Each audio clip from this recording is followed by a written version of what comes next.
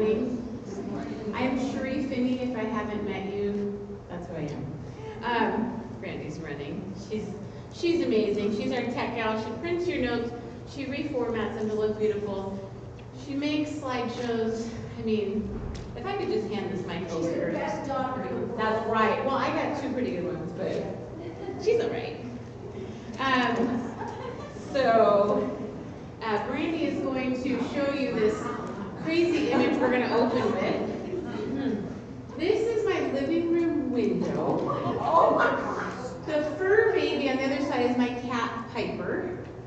And the reason I show you this image, as I was preparing this lecture, like we were supposed to be doing this last Tuesday, my cat, Piper, it was actually really early on a Sunday morning. This wasn't the day, this is just an example of what he did.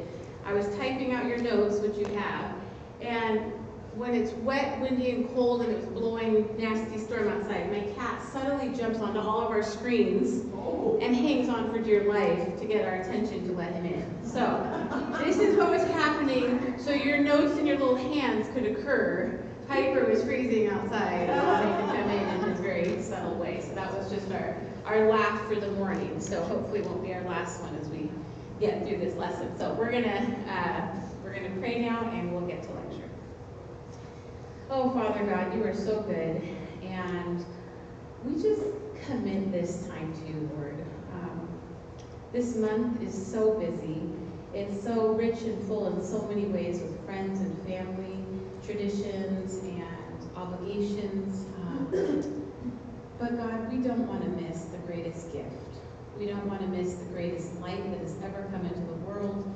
We don't want to miss your presence. We don't want to miss any of it, God. So help us in our anticipation this month of your Savior, of your Son's birth, our Savior, Lord.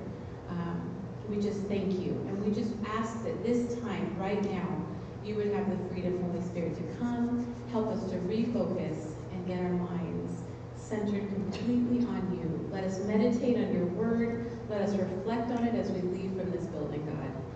Thank you for this opportunity, and please guide my words. In Jesus' name, amen. I'm thankful for the heat that keeps kicking on. That's a blessing. So today I'm going to actually pull out, well, one, I'm also thankful this time I have a voice. Last time I sounded like Kermit the Frog or something all croaky sounding. So it's nice to have a voice and be able to speak without coughing. But this week, I wanted to fall back in our lesson that you just went through in your groups. We talked about the fact when Jesus walks on water. But in John's account, it's not as, I'm not going to say it's complete, it's a little different than Matthew's account. So we're actually going to be stealing from Matthew a little bit in our material today, but we're talking about the subject of faith. So I titled the lecture today, Lord Save Me from Little Faith. Lord Save Me from Little Faith. I was looking at what Jesus had to say about the idea and the concept of little faith. And he uses the phrase in the New Testament. As far as I can tell, it was only Jesus using this term, little faith. And so it got me kind of like keying in each time I saw this phrase. But each time Jesus used the phrase, little faith, it's actually as a rebuke to those he's speaking to for people failing, and here's your first blank, to hear his voice. Jesus uses the term little faith each time as a rebuke for people failing to hear his voice. There's not too many blanks to fill in this lecture, so rest easy, your carpal tunnel won't act up on this one. The term little faith in the Greek, I'm so glad you didn't make the number for it, but in my notes I had 3640 underlined, and I didn't want Brandy to translate that to fill in the blank. That's not really necessary. But the Greek term there, oligopistos, I'm not really great on the Greek here. It describes someone dull to hearing the Lord's voice or disinterested in walking intimately with him. So when you look up the term little faith in the Greek in each of these uses, It's describing someone dull to hearing the Lord's voice or disinterested in walking intimately with him. Kind of a game changer when you look at what the term little faith means. In Matthew 6:30, I put it in your notes, the terms used, and will he not much more clothe you, O you of little faith? Again, Jesus says it in Matthew 8:24-26, why are you afraid, O you of little faith? Matthew 14:31, O you of little faith, why did you doubt? And then Matthew 16:8, I just love that idea when Jesus asks, do you remember, my 12, how I fed thousands from a few leftover loaves, O you of little faith? Why are you discussing among yourselves the fact that you have no bread?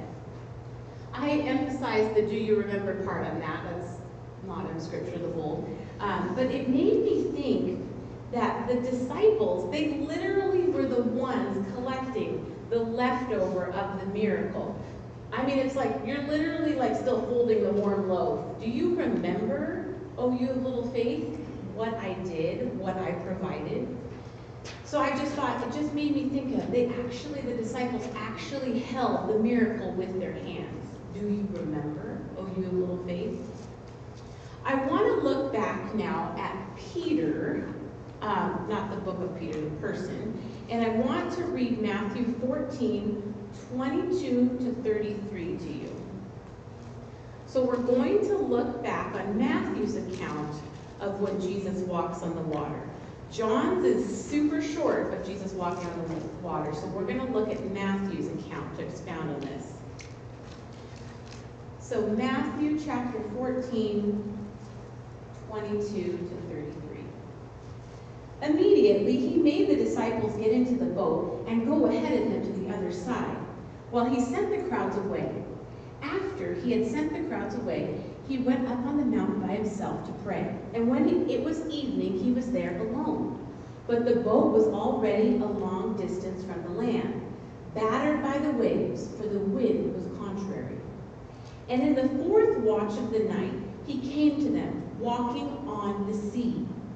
When the disciples saw him walking on the sea, they were terrified and said, "It is a ghost." Sorry, I lost my spot. They were terrified of him and said, "It is a ghost." I still lost my spot. I should get bigger. Thank you. Okay. And they cried out in fear. But immediately Jesus spoke to them, saying, "Take courage, it is I, do not be afraid." Peter said to him, "Lord, if it is you, command me to come out to you on the water." And he said, "Come." And Peter got out of the boat and walked on the water and came toward Jesus. But seeing the wind, he became frightened, and beginning to sink, he cried out, "Lord, save me."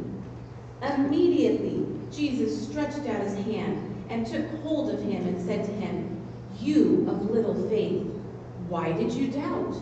When they got into the boat, the wind stopped, and those who were in the boat worshipped him, saying, "You are certainly God's Son." Looking at this passage, and I have in your notes, little faith trusts enough to get out of the boat, but then rethinks the whole idea. Little faith trusts enough to get out of the boat, but then rethinks the whole idea.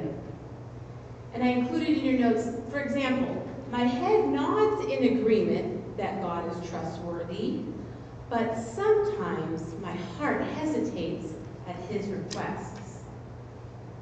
I was thinking about Peter in the boat, and in my own thought process, this is just me thinking, had it been me in the boat, first off, I wouldn't have said, "Jesus, why don't you call me out to you?" That would have never crossed my mind. I would have nudged Linda to say, "You should really try this here." And then if she stood upright, I might then say, well, if Bethany can step right too, and then Brandy, okay, then maybe finally I'll get out of the boat. But I would have been the worst candidate to be the one to like, oh, well, let's just see what happens. Like, should I get out of this boat? No. I would have literally been on the side of the boat, plugging my nose, bracing for impact, because I would not have had the faith to even suggest that Jesus call me out to him. 2, that the water would hold me if I was to get out. I would have preferred the part the sea method, where I like the dry land. And goodness knows these shoes shouldn't be on water. They're ridiculous. I wore ridiculous shoes today.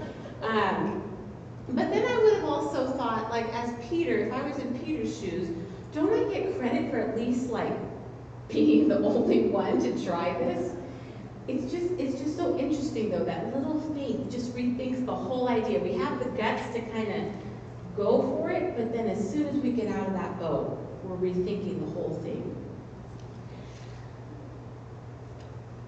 I put a quote in, that is always the trouble with weak faith.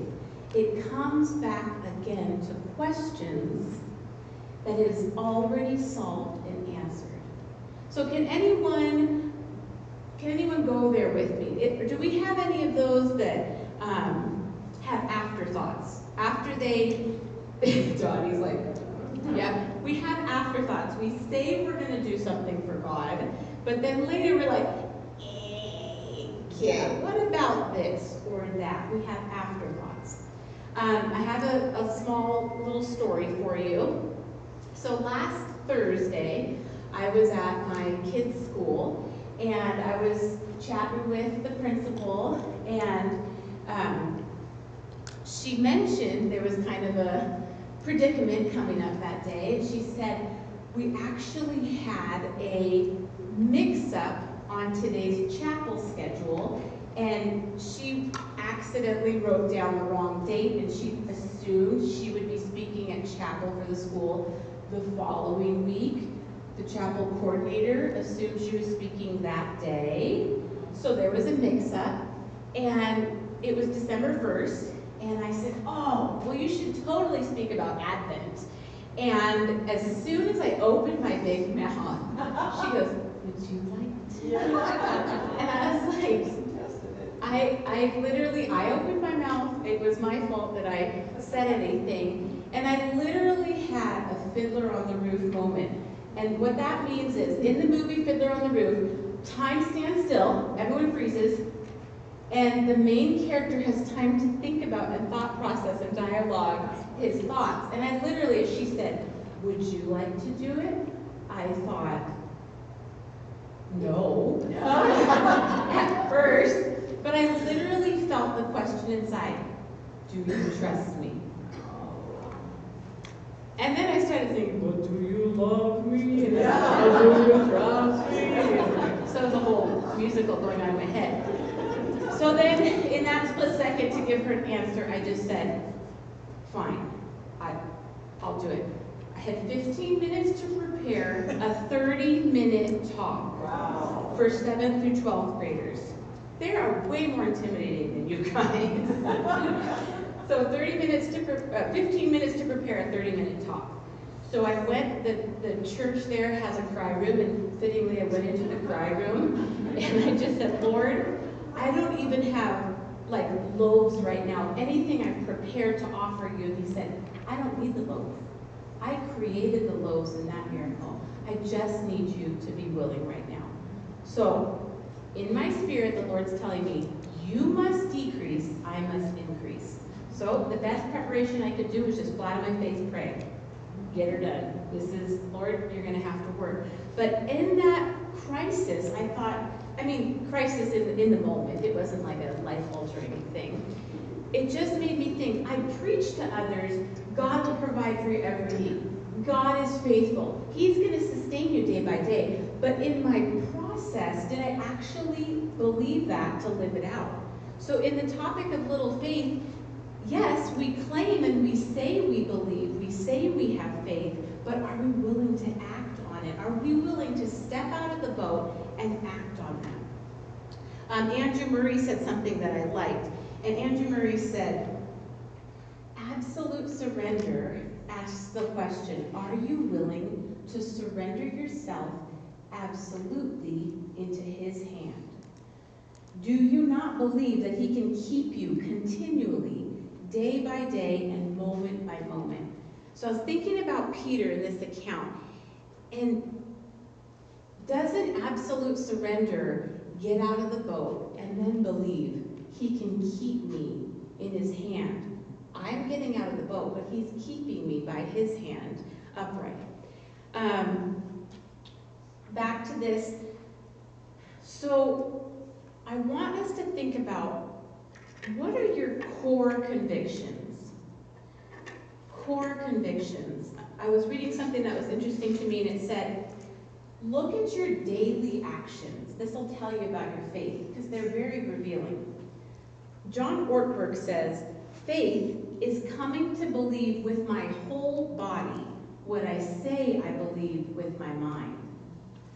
Faith is coming to believe with my whole body what I say I believe with my mind. I got this quote from his book, if you want to walk on water, you got to get out of the boat. I got the book because the title fascinated me. I mean, that was a great reason. And my son was looking at it, and I just said, oh, it says if you want to walk on water, you got to get out of the boat. And he goes, well, obviously. Obviously.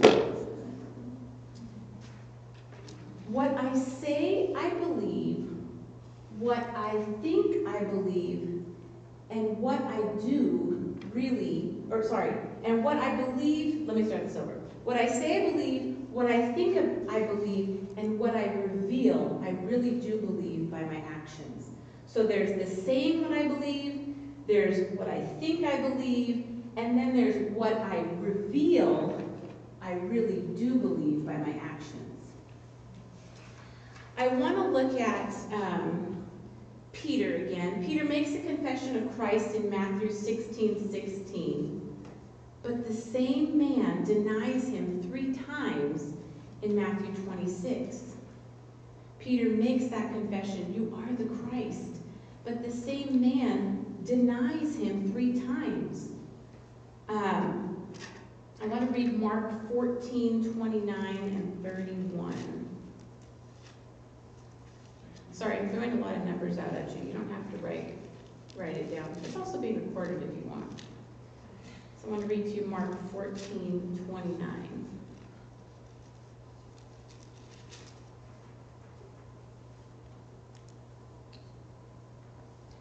But Peter said to him, even though all may fall away, yet I will not. And Jesus said to him, truly I say to you, that this very night before a rooster crows twice, you yourself will deny me 3 times. Verse 31. But Peter kept saying insistently, even if I have to die with you, I will not deny you. And they were all saying the same thing also. Maybe Peter had convictions, but it turns out they were fickle. Because once Peter's circumstances changed, he felt differently. And I can relate to that.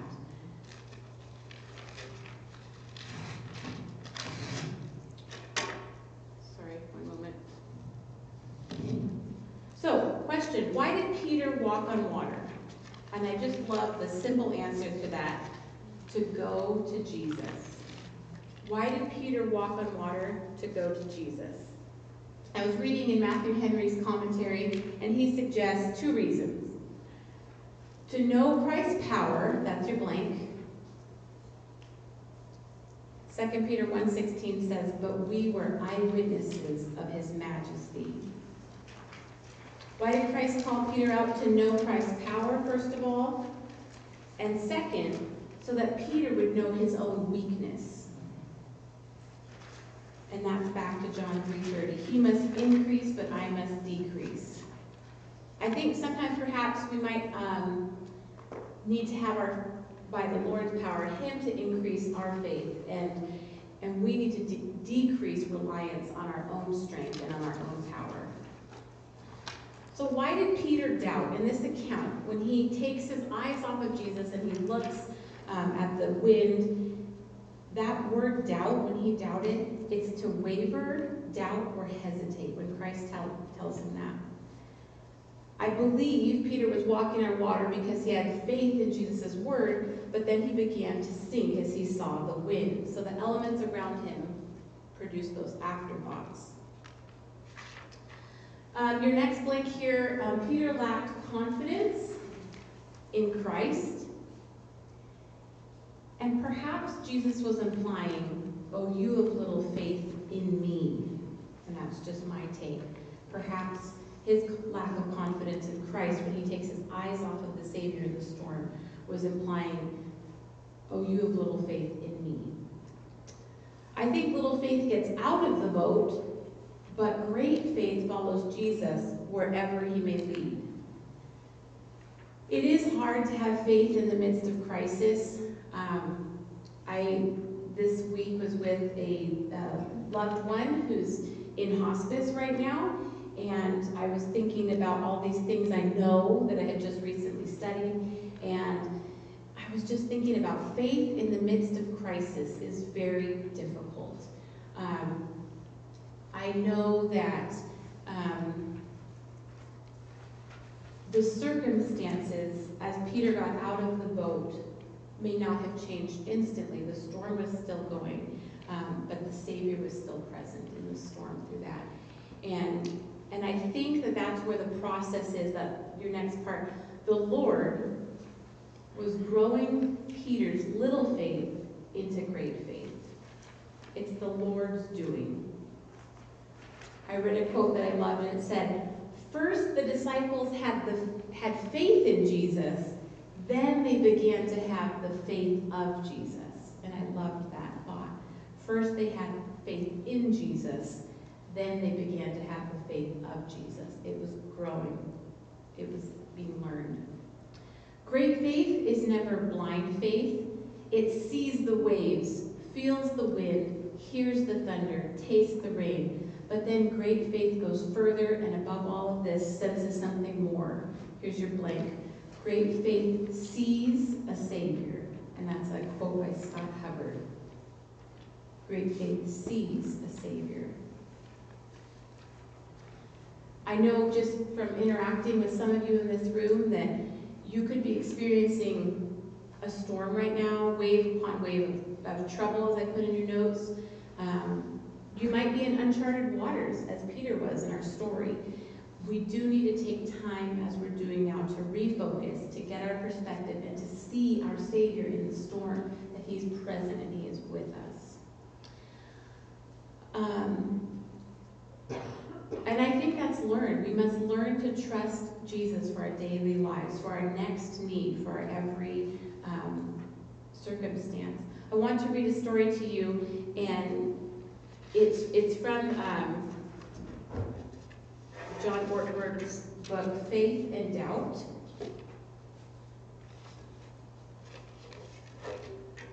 And it's on the lines of waiting requires patient trust.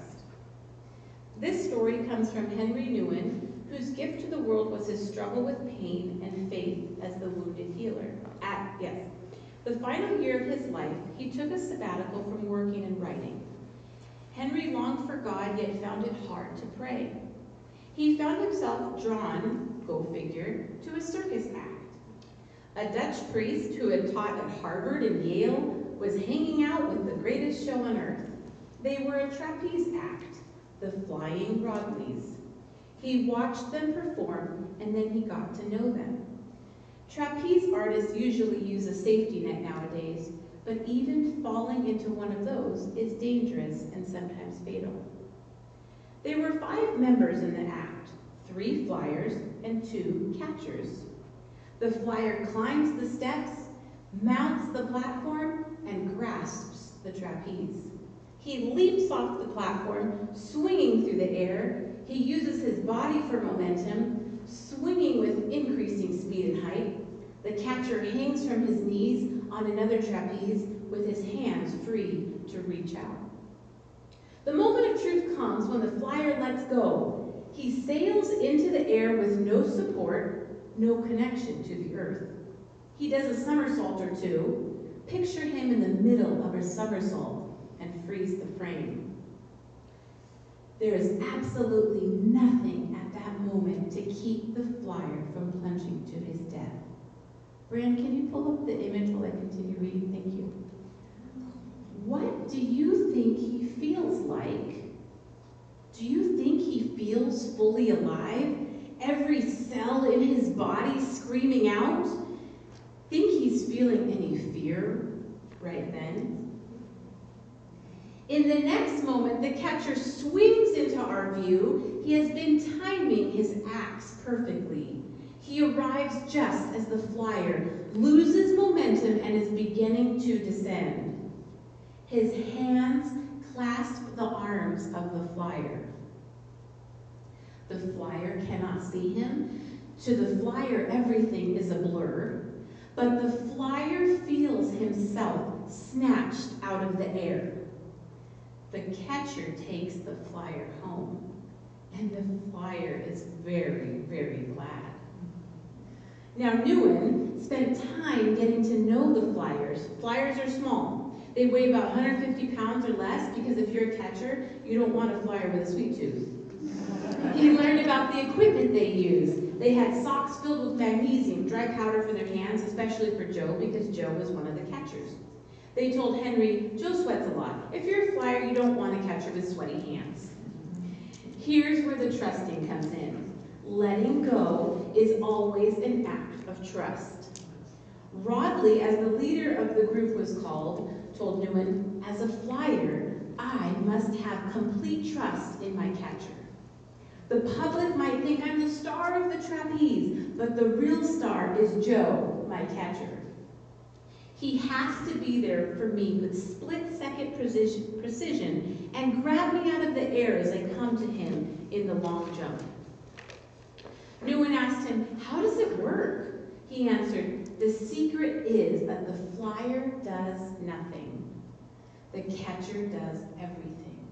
When I fly to Joe, I have simply to stretch out my arms and hands and wait. Henry asked him, you do nothing? A flyer must fly and a catcher must catch. The flyer must trust with outstretched arms that his catcher will be there waiting for him. The flyer must never try to catch the catcher, the trapeze artist told Nguyen. He must wait in absolute trust. The catcher will catch him, but he must wait. His job is not to flail about in anxiety. In fact, if he does, it could kill him. His job is to be still and wait. And to wait is the hardest work of all. You may be in that very vulnerable moment right now. You have to let go of what God has called you to let go of, but you can't feel God's other hand catching you yet. Will you wait in absolute trust? Will you be patient? Waiting requires patient trust. I love that imagery of the flyer must fly and the catcher must catch, and the complete surrender, trust, and waiting requires patient trust. So I have questions for you to reflect on. I only put one on your notes, but I thought of two more. You don't have to write them down, just think about them. Where do I need to be still and know He is God? It just made me think the flailing about in anxiety with our trapeze illustration could be deadly for them. But knowing in Scripture when God says, be still and know that I am God, made me think about where do I need to be still right now in my life and know He is God and wait with patient trust. The blank that you have, the question to reflect on, what doubts send me sinking? I want you to reflect on that. Peter had doubts. Peter took his eyes off of Jesus and looked at the wind, and his doubts sent him sinking. Know and understand what triggers you, what doubts are sending you sinking. Perhaps in your faith, perhaps in your trust with the Lord. What can throw your relationship with the Lord in a tizzy and it just sends you sinking? My other question is, are you willing to risk absolute surrender? Are you willing to let go of that bar, absolutely surrender to the plan of the Father, and trust He is there to catch you in what He's calling you to do. I know for me, with what doubts in me sinking, I know that my sinking produces me to cry out to Jesus. And the cry of, Lord, save me, please rescue me, but knowing that I can have such little faith at times. So Lord, save me from my little faith. And Jesus, with his calming words, it is I, do not be afraid. Wanted to close with Isaiah 41:10. Isaiah 41:10. Do not fear, for I am with you. Do not anxiously look about you, for I am your God. I will strengthen you. Surely I will help you. Surely I will uphold you with my righteous right hand. And I know it takes trust and letting go, but I know that I have a faithful Father and Savior. And that was my last point here on your notes, that someone far greater than the storm is here, so don't be afraid. Remember that God is displaying His power for you in the storm so that you and I can respond. Truly, you are the Son of God. I want to encourage you, no matter what circumstances you're facing, that He's present, He is with you. He is greater than this great storm that surrounds you. To be praying to Him, for Him to reveal by His Spirit what doubts are sending you sinking, and where your trust with the Father is lacking. My prayer for you is to have great faith, and to literally get out of the boat He's calling you out of, and to come to Him. Let's pray. Father, you are good, and nothing in us is good, Lord. The fact that you sent your Son and your Holy Spirit to dwell within us, to bring us back to you, God, after so much sin in my own life. I'm so thankful and humble just for that opportunity, Lord, to just live in freedom, knowing that you're there to catch me. I just pray that you would help us surrender and yield in absolute surrender, God, to you, knowing that you are good and that you are for us, God. Help us to live, Lord, lives that are pleasing unto you. Encourage us through each other, and just let us not forget the hope of the gospel, Lord. We thank you for who you are. Thank you for being present within the storm, and we trust you in Jesus' name.